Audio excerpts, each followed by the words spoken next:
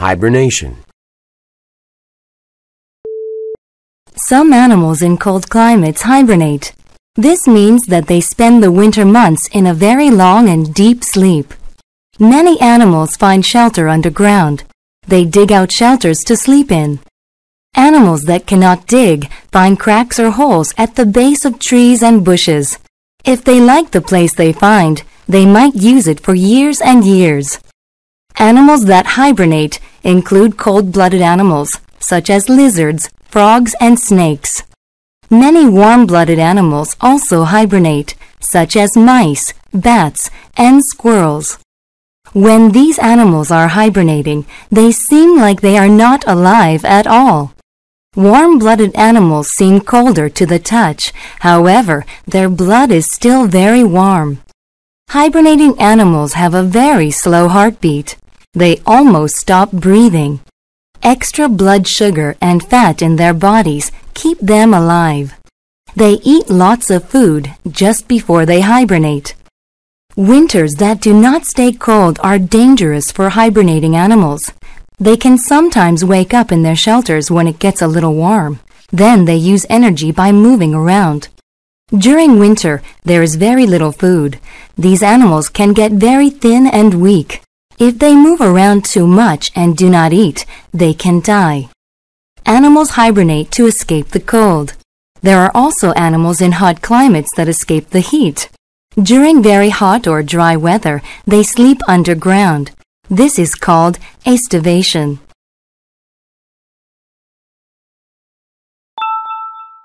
Falling leaves.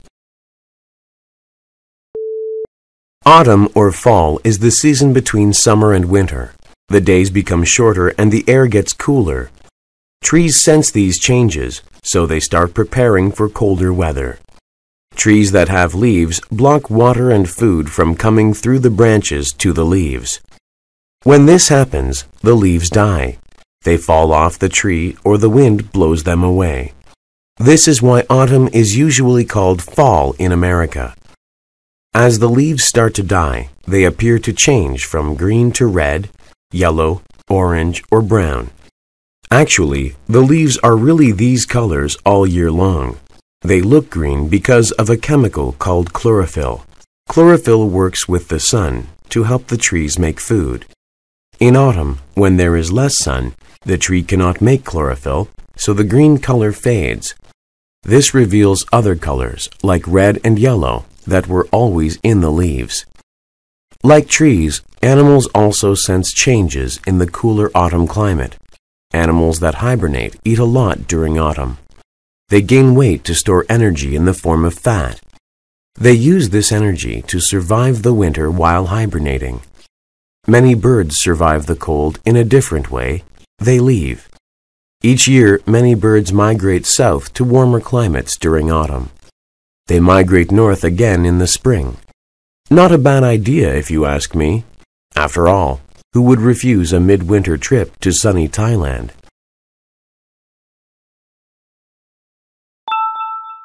How the Dinosaurs Disappeared. The death of the dinosaurs is a great mystery. About 65 million years ago, dinosaurs lived all over the earth. They had existed for nearly 200 million years. Suddenly, they all became extinct. Many scientists believe that the dinosaurs were killed by a large meteor.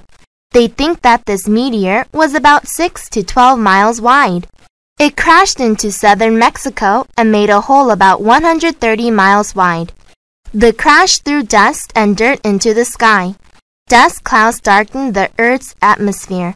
The crash caused fires, earthquakes, and tidal waves. The plants were killed. The oceans were poisoned. Very soon, there was no food left for the plant-eating dinosaurs. When they died, there was no food for the meat-eating dinosaurs. The meteor killed about 70% of all plants and animals on Earth. The only animals that could survive were small ones that could eat many different kinds of food. Some scientists say the meteor alone did not cause dinosaurs to become extinct. They think that dinosaurs were already getting weaker. They are not sure why. One reason might be disease. Another might be climate change. A big part of the mystery is why some types of animals survived. If climate change killed dinosaurs, it should also have killed frogs. If the meteor killed most sea reptiles, it should have killed crocodiles. Yet frogs and crocodiles still exist in the world today.